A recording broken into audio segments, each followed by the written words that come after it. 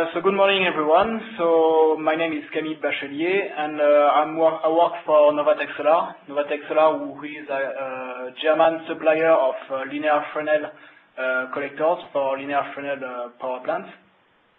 And I've prepared a small presentation on the linear Fresnel model, which is integrated in SAM since 2012, and for which we have supported Enroll directly for the development. And I will say also a few words concerning the deviation between the in-house model we are using in Novatec, which are a bit more advanced, and the model developed in SAM. Can you go on the next slide, please? Thanks. So as I said, since May 2012, there is a linear Fresnel performance model in SAM, which allows you to model almost any kind of linear Fresnel collector for direct steam generation. I say almost any kind because it depends on what technical data you have in order to provide SAM with the correct inputs. So in this presentation, I will first say a few words about linear Fresnel technologies so that everybody can see how it looks like and what are the main differences to the parabolic trough technology, which is a bit more well-known. Then I will say a few words about the model which has been integrated into SAM, and I will conclude with some overview on the comparison we have done between SAM and our models. Next slide, please. Yeah, you can go directly to the next slide. So here you have a picture of, on the right side, top right corner, you have a picture of a parabolic trough reflector and how it compares to a Fresnel primary reflector. The idea with Fresnel is that by slicing your parabolic trough reflector in various lines, you can have the same concentration, same kind of optical concentration of the sun rays, without having this large mirror, which represents quite some weight to be moved by the motors, and which induce also some higher cost as if you have some flat mirrors. So that's the big difference between trough and Fresnel. With the Fresnel design, you are losing a bit in optical efficiency because you don't have as accurate an optical configuration as for parabolic trough. But on the other side, since you are losing weight and you are using much more simpler components, you are also inducing quite significant cost reduction. And the point is that for Fresnel, the entire idea of the business model is that the cost reduction should be larger than what is lost due to the lower optical efficiency. At the moment, there are several suppliers of linear Fresnel collectors around the world.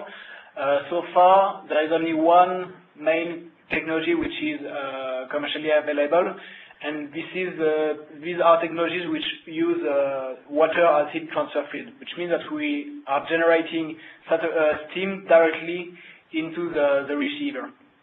It's not like for parabolic trough, who use mainly thermal oil for the heat transfer.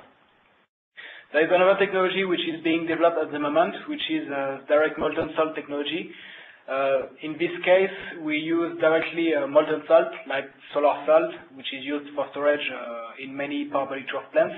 And we use it both as storage medium and working medium in the solar field. So this technology is still under development, but it provides some good perspectives for the integration of storage with Fresnel technology. Next slide, please. So, since in 2012 we only had the direct steam generation technology, and since the direct molten salt technology is still under development, so far SAM only allows you to model direct steam generation Fresnel solar boilers. So a Fresnel solar boiler for direct steam generation can be separated in two main parts. One part for the evaporation of water, and the second part for the superheating. Depending on which company you ask, you may have a direct steam generation with recirculation or with a once-through boiler. At Novatec, and as for linear Fresnel model used in SAM, all technical parameters were given for recirculation direct steam generation Fresnel solar boiler, which means that you are separating the saturated steam at some point in the collector row in order only to separate a part of the entire mass flow. This has some advantages in terms of the possibility of controlling the water mass flow into the lines. So this is, at least for the linear Fresnel model of Novatec solar products integrated in SAM, this is the configuration which has been considered. Next slide, please.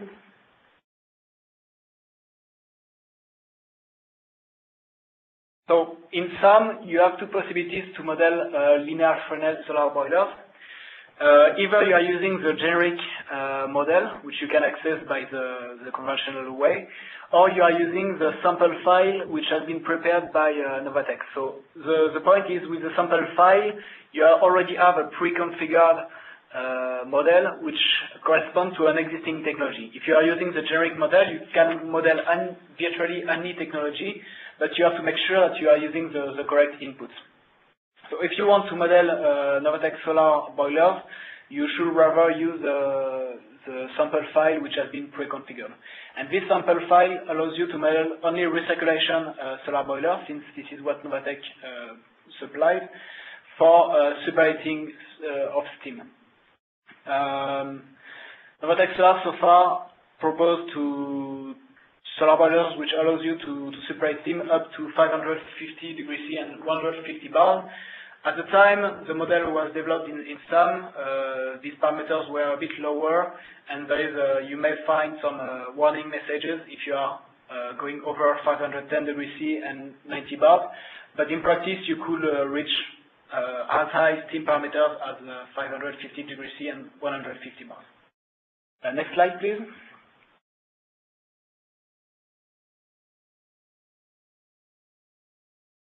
So this slide is just a reminder of the main achievements of Novatec. So Novatec at the moment is the company who has built the largest commercial Fresnel power plant in Spain, Puerto Real 2. Yeah. So next slide, please.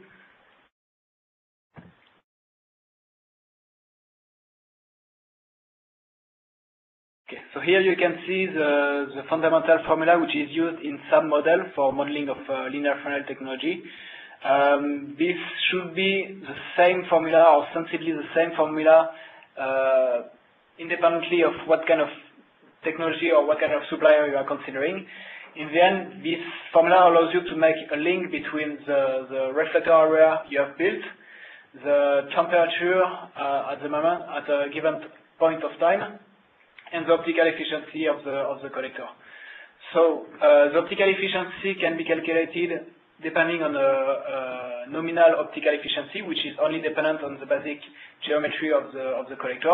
And then you have also to take into account two incident angle modifiers, allowing you to correct this nominal optical efficiency from the sun angle influence. So since you have two sun angles influencing the optical efficiency of your system, you also have to consider two incident angle modifiers. Then for the heat losses, in the actual SAM model, there are several possibilities to model heat losses from such a technology. For the sample file defined for Novatec Solar products, it is based on a polynomial in order to interpolate, to correlate the heat losses with the various ambient temperature difference to the free temperature. Next slide, please.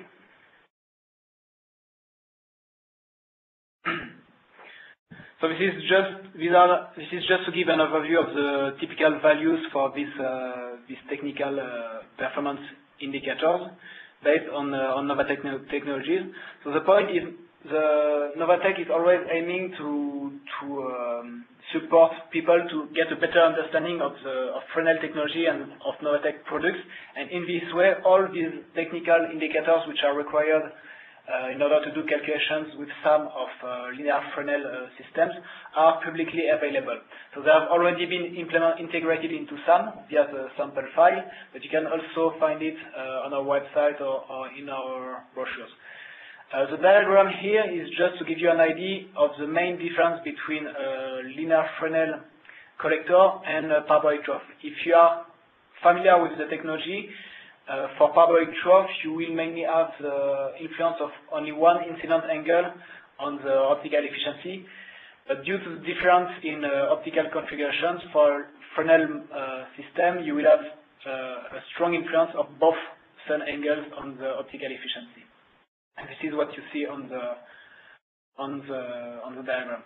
The point is, there are two collector technologies commercially available at the moment from Novatec. One for quite low temperature ranges, which we have used, for example, at our plant in Spain for generating saturated steam, and another one which uses vacuum tubes for the separating of steam. Both of these technologies have different performances, and this is important to understand because then, when you are using SAM, you will have to be careful in the choice of the technology you are doing for modeling the evaporating part and separating section of the solar boiler. You have to be aware that the performance of both parts may be different, especially if you are using Novatec solar model, and that SAM is correctly modeled in order to take into account this difference. Next slide, please.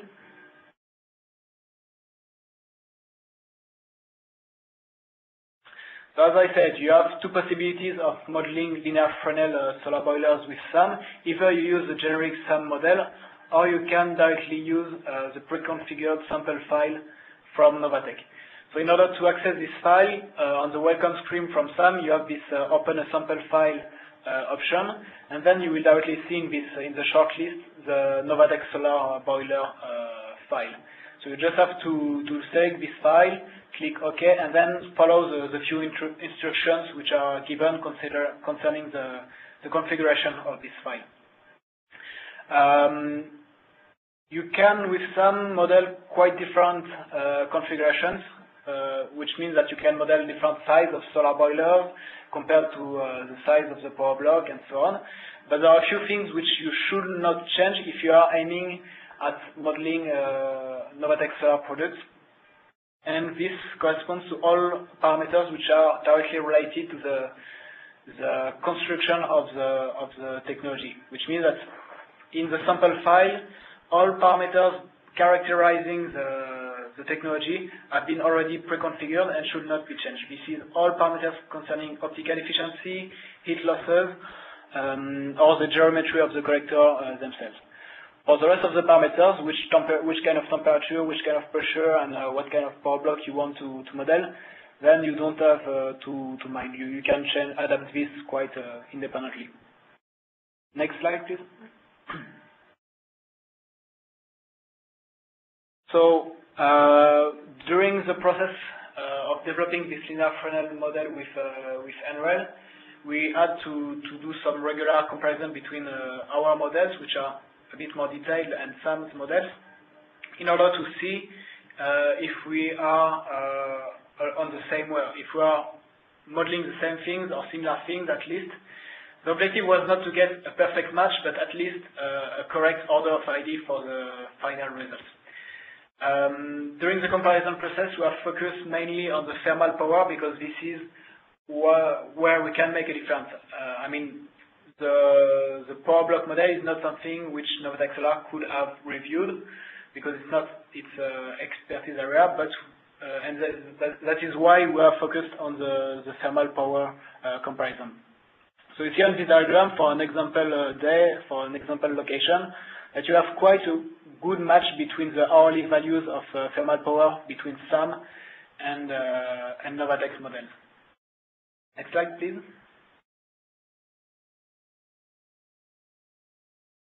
So we have done this comparison for several locations in order to see on an annual average basis what are the deviation between SAM and Novatec's model. And we have found that for what concerns the thermal energy, you can expect quite a low inaccuracy between the low deviation between the two models. So for the configurations which we have compared, we have found that the annual thermal energy yield from SAM and from Novatec more detailed models are not too far from each other, and you can expect an inaccuracy in deviation in the range of plus minus 2.5%, and if you are pessimistic, plus minus 5%. Next slide, please. So to conclude, if you have to keep something in mind concerning the linear Fresnel model in SAM, is that for it's quite it's more simple than what would be used to size an actual plan for a given project. It allows you to get quite a good order of idea of the at least thermal energy yield of a solar boiler, and this means that then if you are trying to also to calculate electrical power from this thermal power, if you have a proper power block model, you should not expect too high inaccuracy on your final results. So SAM can be used to model linear Fresnel solar boilers for direct steam generation. Even though the final results may have to be calculated a bit more into detail for actual projects. I think this is the main things which I wanted to say here. So now I will be glad to answer your question if you have any.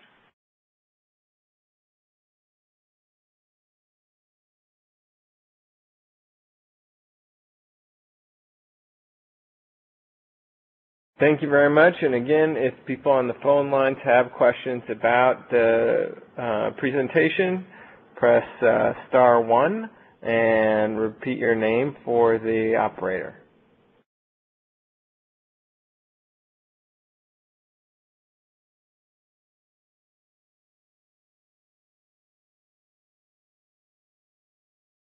And we currently have no questions online. Are there any questions on the phone lines? Yes, just one moment.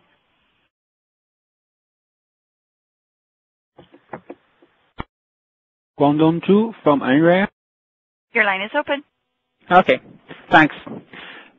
Camille, I have a quick question on your presentation. I just wondering what type of vacuum receiver you used for your superheater. So at the moment it was based on the shot technology, but for the future generation of our technology, we may not stay with them. It depends. It's always, a constant development process in which we are always aiming at testing new products available in order to cover a wider range of steam parameters. But at the moment, it's based on the shot receiver tube. Okay. It's 90 millimeter receiver or it's 80 millimeter receiver? 70 millimeters diameter. Okay. I thought those short receiver only works up to 100 bar. I just surprised to see you said it's up to 150 bar for the receiver. So the point is, this is not things which we define by ourselves, because as you mentioned, it's directly connected to what the sub-components of the technology can do. And these are parameters which we have chosen as commercial parameters which we are ready to offer commercially on the short term, based on the discussion we had with SHOT and some other suppliers. Okay. Thanks, Camille.